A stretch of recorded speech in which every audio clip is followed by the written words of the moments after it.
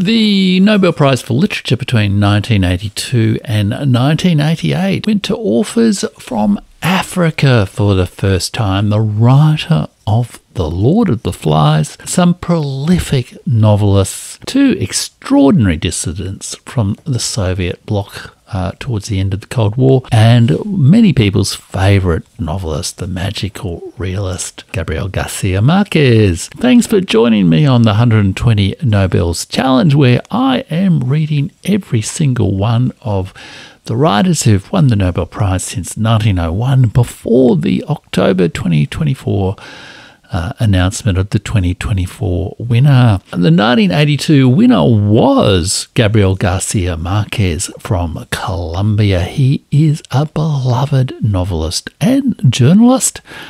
He wrote 100 Years of Solitude, this book here, and Love in the Time of Cholera and Chronicle of a Death Foretold. He had a real genius for titles. He's known as a magical realist. In my SUBSTACK article, I explore whether that is really a fair label for Garcia Marquez or something which is perhaps limits our appreciation of him. And I'll come back to Gabriel Garcia Marquez towards the end of this video. The 1983 winner was William Golding from Britain. He was a British novelist. He was a British novelist, playwright, and poet. He wrote Lord of the Flies as his first novel in 1954. It was made into a famous film that I remember watching as a youth in 1963 and then remade in 1990, as well as a play.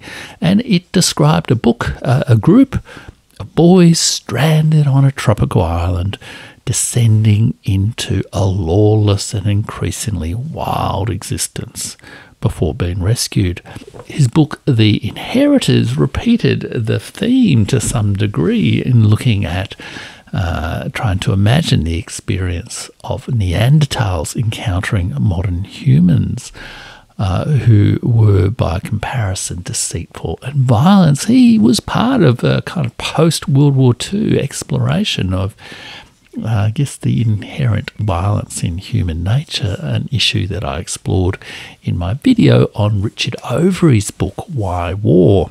But Golding struggled to recreate the success of Lord of the Flies, in part because he developed alcohol dependence. He remained a heavy drinker into his 50s. But his story was also a story of both alcohol and recovery. Until his late 50s, there were many, many stories of wild scenes with William Golding, strained family relationships, and diminishing productivity, until he began to take steps towards recovery, in part inspired by Carl Jung's psychology of the unconscious and exploration of dreams. Golding, as part of his recovery, kept a daily journal recording dreams and reflecting on his life, and he kept up this practice for nearly 20 years. It's provided rich material for biographers. Ultimately, it bore fruit in terms of a new set of rich novels. In 1980, he published this book, Rites of Passage, the first of his novel, which was a part of a series of novels, and in this one it describes a voyage to Australia, where I live, in the early 19th century. The novel won the Booker Prize in 1980, and Golding followed up his success with Close Quarters in 1987 and Fire Down Below in 1989, in a book that was later published as one volume entitled To the Ends of the Earth. As any book about Australia probably should be titled. Perhaps in retrospect, Golding's late life recovery should be what he is most famous for, rather than his now somewhat dated book, Lord of the Flies. The 1984 winner was Jaroslav Seifert from Czechoslovakia, as it was then, Czech Republic or Czechia as it is now. He was a Czech writer, poet, and journalist, wrote in that Slavic language. And in many ways, he was primarily a great national poet of the Czech language. Seifert was awarded the 1984 Nobel Prize in Literature for his poetry, which endowed with freshness, sensuality, and rich inventiveness, provides a liberating image of the indomitable spirit and versatility of man. His poetry is better, perhaps, than the Nobel Literature Prize's commendation of him. It is written in Czech and has extraordinary poetic qualities that use the resources of the Czech language in ways that are quite unique. And this obviously makes him hard to translate. But at the time of the prize, he was a suppressed writer under the then communist government of Czechoslovakia. He had supported the sort of liberalisation, I guess, reforms, socialism with a human face, I think it was called, in the Prague Spring of 1968, which was ruthlessly suppressed by both the Soviet Union and also the communist cadres of the Czech Republic. And he later then also supported the Human Rights Initiative's Charter 77. But he began his writing in the 1920s, and though supportive of socialist democracy, he was never really a supporter of the sort of repressive communism that later came to dominate Czechoslovakia. In the 1930s, he, after visits to the Soviet Union, he wrote a poem about the Moscow show trials of the 1930s that has an eerie resonance with today's world. There, in translation, he wrote, "What you can read in the newspapers is a play, not to be believed, and the scenes from which come horror, fear, are whispered from the prompter's box. What you can read in the newspapers is a play. Let the world amuse itself. Only the end, the smell of human blood, is unfortunately, however, genuine." In the 1930s, he also wrote an elegy, a famous elegy for the great national leader Tomáš Masaryk, and during the 1940s, during occupied Czechoslovakia, he wrote poetry, which really established Seifert as the sort of Czech national poet. But through the 1950s and 1960s, he sort of fell out of favour with the communist government, which assumed control of Czechoslovakia after the war, and defended the autonomy of art from politics. He was a strong supporter of Dubček and the Prague Spring, worked underground to maintain the independence of culture, and along with Václav Havel, supported Charter 77. As a result, his work was banned for much of the 1970s and published in Emigre and Samizdat publications, including his poem Morový slub, translated as The Plague Column. But he was not really a political poet. He was very much a master of lyrical poetry, and his celebration of the lyrical mind was something as an alternative to the rational utilitarian thinking that suffused the Czech underground and was opposed both, I guess, the communist post-totalitarian regime of Czechoslovakia, as well as the sort of rational capitalist thinking of the West of that era as well. In an interview, Seifert said that it is poetry which has the subtlety needed for us to be able to describe our experience of the world. The Plague Column is a great example of his bleaker poetry, where he says, "Where there is no consolation, to bring a little comfort to your tear-stained soul." But his kind, celebratory spirit is caught better in the poem View from Charles Bridge, the great bridge. If you've been to Prague, you've walked across Charles Bridge. and any visitor to Prague can relate to this. Day after day, I gaze in gratitude on the castle of Prague and on its cathedral. I cannot tear my eyes away from that picture. It is mine, and I also believe it is miraculous. But whenever I step on the pavement of Charles Bridge, I am reminded of those pilgrims in the pilgrimage church.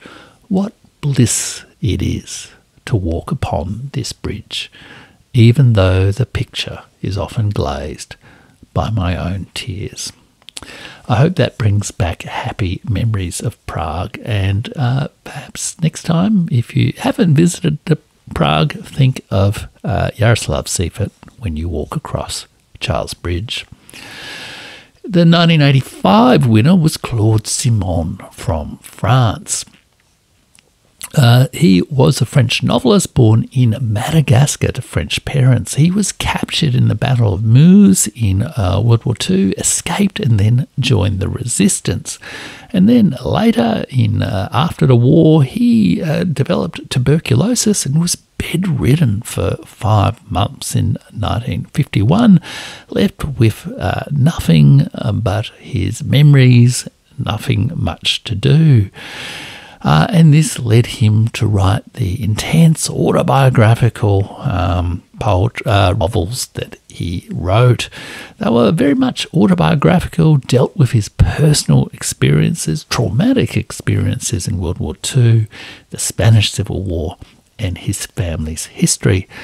He was prolific, remorselessly prolific, and wrote a large cohesive body of work, which in some ways has similarities to Proust through the 1950s and 60s. This includes the books The Wind from 1950s, in French obviously, 57 to 59, The Grass, The Flanders Road from 1961, and Histoire or History or Story in 1967.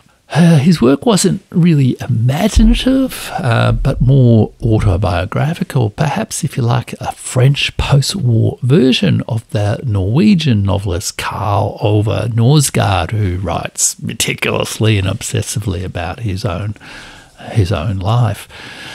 The fragmented narratives that are associated with the very austere Nouveau Roman movement of the 1950s and 1960s by people like Alain Robbe-Grillet and Michel Buteau.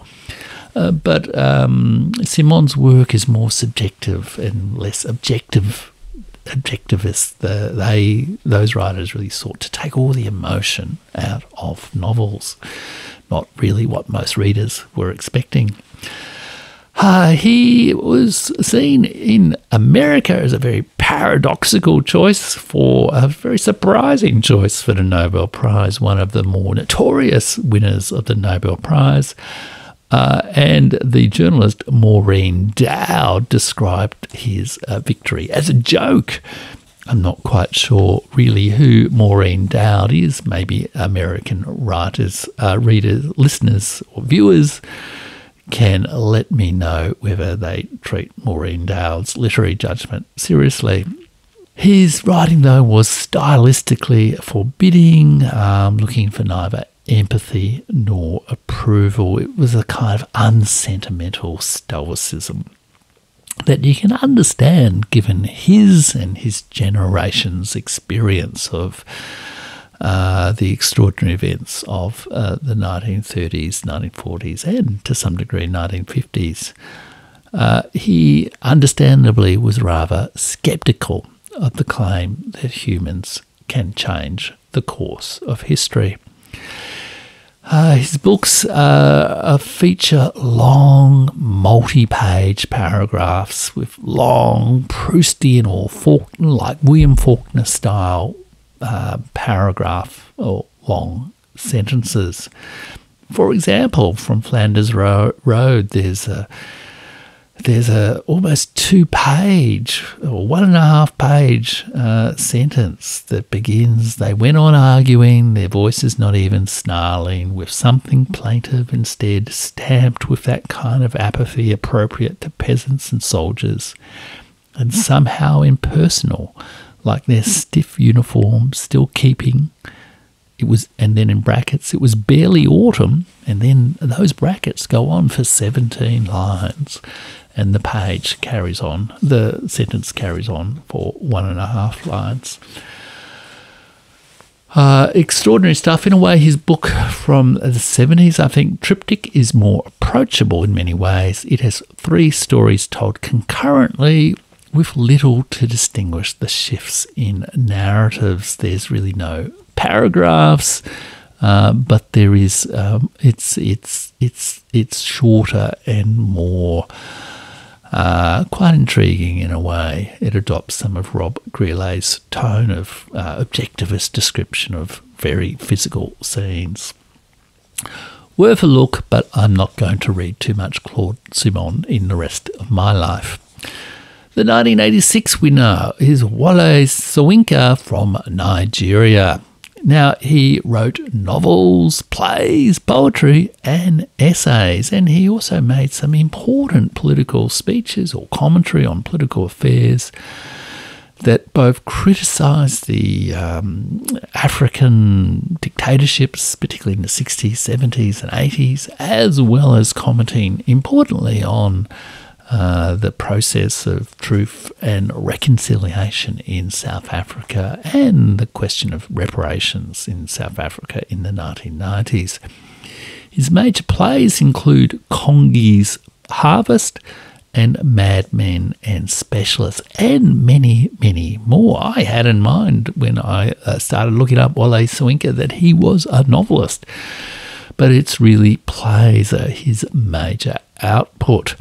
But his novels do include The Interpreters and The Season of Anime from 1965 and 1973, as well as another book I will tell you about shortly.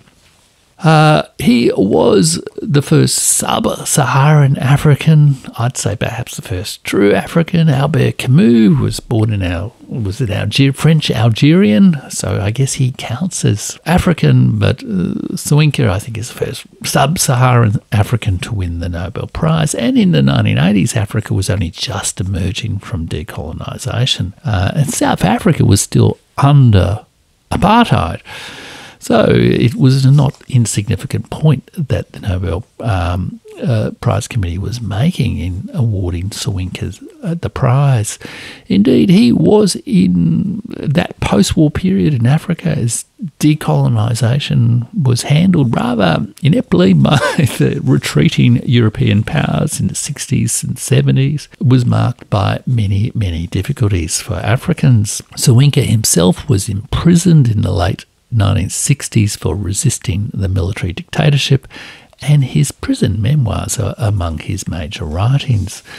In 1971, when he wrote the play Madmen and Specialists, he also travelled to Paris to act in a play, in the lead role as a play where he played the role of Patrice Lumumba, the murdered first Prime Minister of the Republic of the Congo, in the production of a play, Murderous Angels, by Conor Cruise O'Brien, which was actually a play about the crisis in Congo. In 1997, Soyinka gave an important set of lectures on reparations and historical forgiveness, the burden of memory, the muse of forgiveness, and these explored issues such as reparations.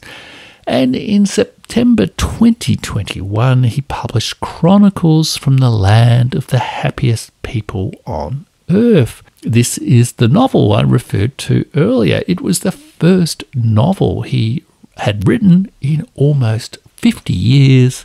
Soyinka himself was in his 80s. I hope I can write that much in my 80s. Ben Okri, the African writer, novelist, I think primarily, said that it is Soyinka's greatest novel, his revenge against the insanities of the nation's ruling class, and one of the most shocking chronicles of an African nation in the 21st century.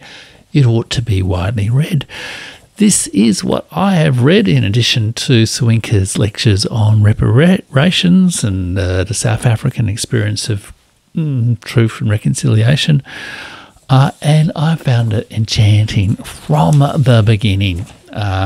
So I will definitely be taking Ben Ockery's advice and reading this novel more over the next 12 months or so. 1987, Yusuf Brodsky from Soviet Union or Russia, or later America, United States of America. He was a poet, wonderful poet. I've got his collected poems there, or selected poems there up to 1996, but also a wonderful essayist. And here his essays on grief and reason are collected, including a fantastic commencement address he gave in America.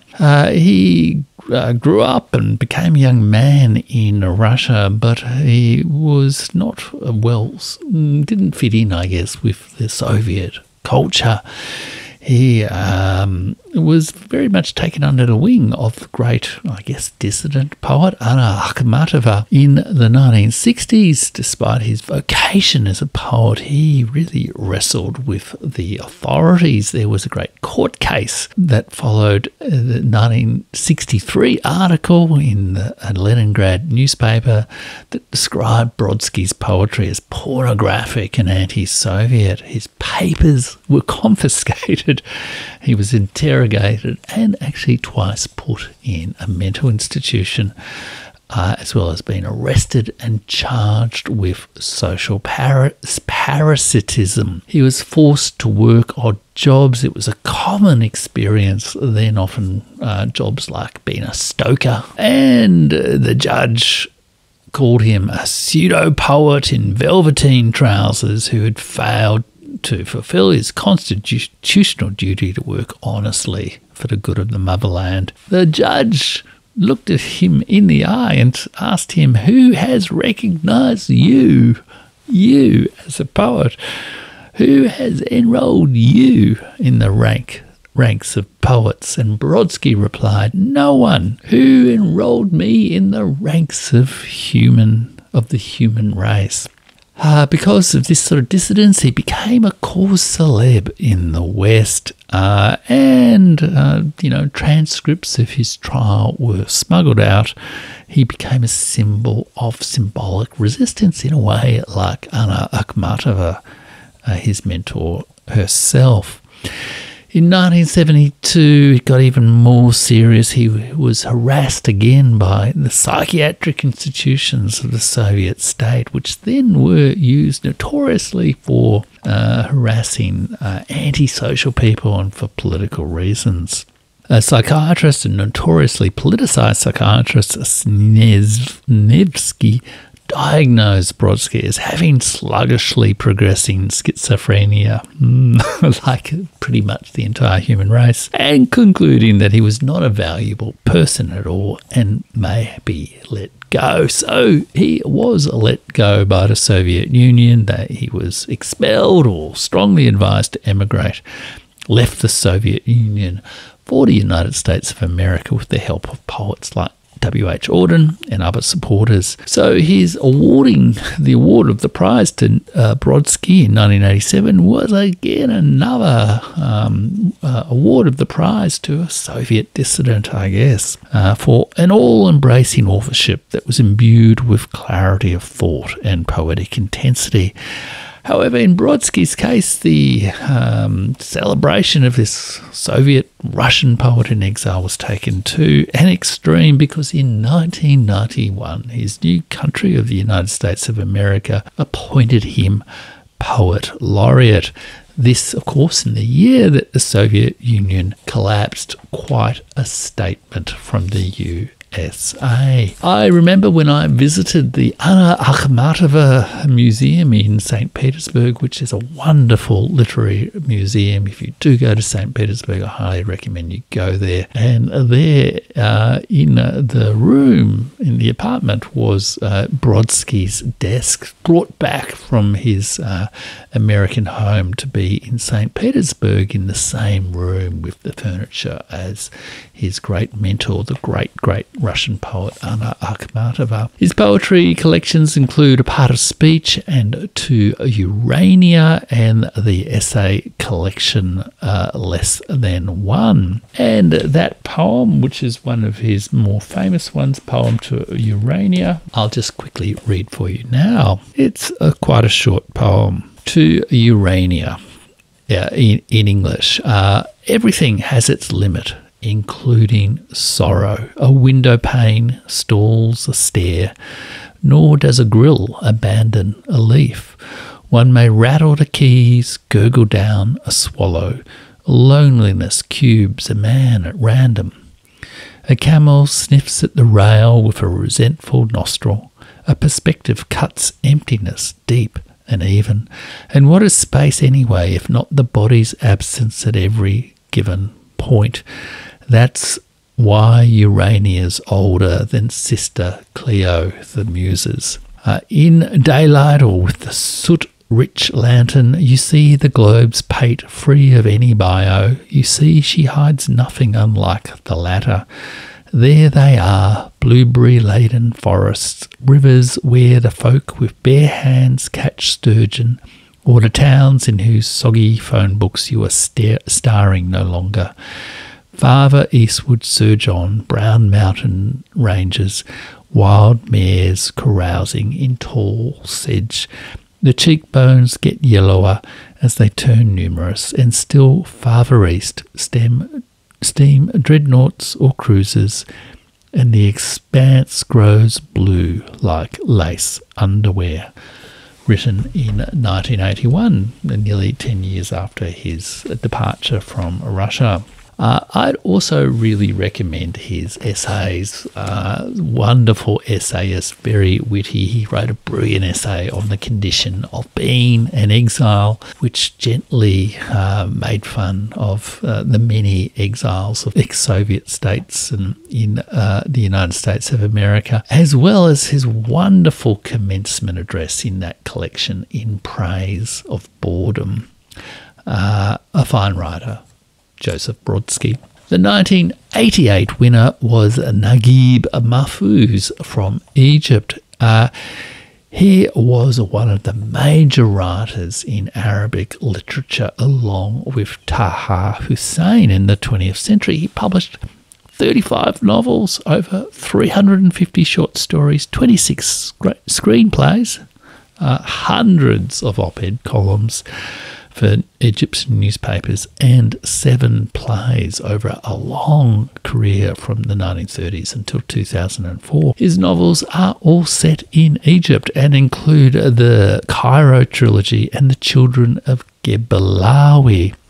And his works have been made frequently into Egyptian and foreign films. In fact, he is the major Arab writer adapted for cinema and television. He grew up himself in a stern Muslim family, and as a child witnessed the 1919 Egyptian revolution, which was revolting against British colonialism, the British Empire in the Middle East, Suez Canal and all that sort of thing. He saw British soldiers firing at the demonstrators in an effort to disperse them, and according to Mahfouz, you could say that the one thing which most shook the security of my childhood was the 1919 revolution. He studied philosophy, then became a writer, and then my own vocation, he became a bureaucrat. He was a civil servant or public servant in the Egyptian civil service until his retirement in the early 1970s. He enjoyed one of the nicer jobs of the bureaucracy, working in the culture ministry. Indeed, in the 1950s, he worked as the director of censorship in the Bureau of Arts and as the director of the Foundation for the Support of the Cinema. So he is an important figure in Egyptian cultural and political life beyond just his writing. The Cairo trilogy, his perhaps most famous work, depicts the lives of 3 generations of different families in Cairo from World War I until after the 1952 military coup that overthrew King Farouk. And these novels were titled with street names: Palace Walk, Palace of Desire, and Sugar Street. This was Mahfouz's Cairo, the place in which he lived, in which he made his life, despite all the travails of colonialism and post-colonial difficulties, and from which he rarely travelled. It's a wonderful trilogy that explores a family over 3 generations. He stopped writing after finishing the trilogy amidst the turmoil of 1950s Egypt, and did not really resume his writing until 1959, after the Suez Canal crisis.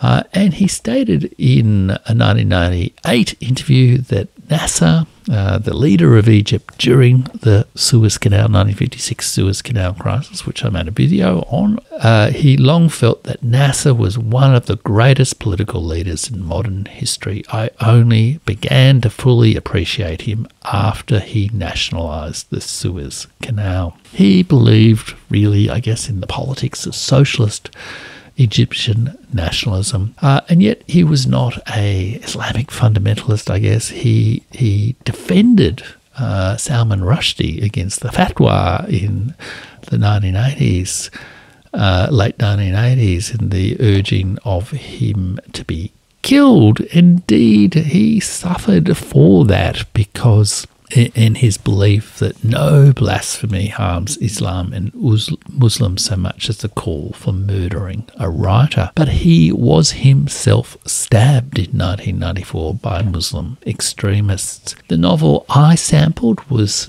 Palace Walk, the first of the Cairo trilogy. It begins with a brilliantly told story that helps you enter the mind and feelings of Amina, who's married at 14 and subjected to her husband's discipline, I guess. When I read it, I was immediately entranced by this novelist's skill and committed myself to read more. And I hope to be able to do that over the next year or so. And I hope you have explored, or perhaps let me know more about what you enjoy about Naguib Mahfouz's writing. The start of the video that Gabriel García Márquez won the 1982 Nobel Prize, and his book 100 Years of Solitude is one of those great books. It's one of those books that I have wanted to and tried to read for decades, ever since Márquez's Nobel Prize was awarded on the cusp of my adulthood. I've tried and failed, but thanks to doing this 120 Nobels challenge, I have now learnt the story behind Márquez's 100 Years of Solitude, the story that is the real history that actually inspired the story of 100 Years of Solitude. And I share that on my Substack at jeffrich.substack. And you can actually also watch my voiced version of that story in this video right here. Thanks for watching.